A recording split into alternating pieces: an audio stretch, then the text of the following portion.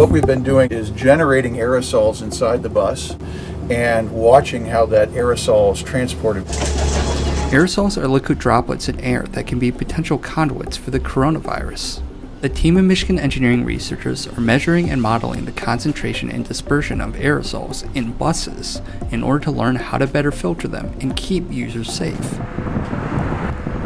So we sampled at the driver location, at different passenger locations, and studied the time response to see that aerosol and how low would the concentration go if the windows were open or other vents were open versus a closed bus with just recirculating air after air conditioning.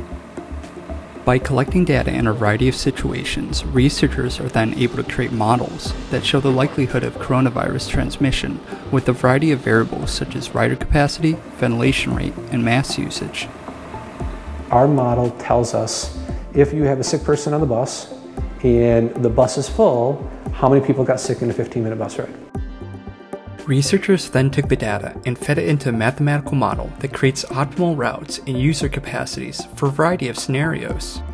We put all these objectives related to the bus operation, related to the passenger experience in a single objective function. Then we build a simulation model to try to simulate all kinds of possible demand scenarios and to see whether or not these routes are resilient and also robust. From this work, university officials have built specific health measures for a variety of situations to keep both riders and drivers safe. The changes in a nutshell are duration of trip, number of people on a bus, wearing masks, and dealing with the fact that we're going to keep the windows open. It's going to be a little bit different.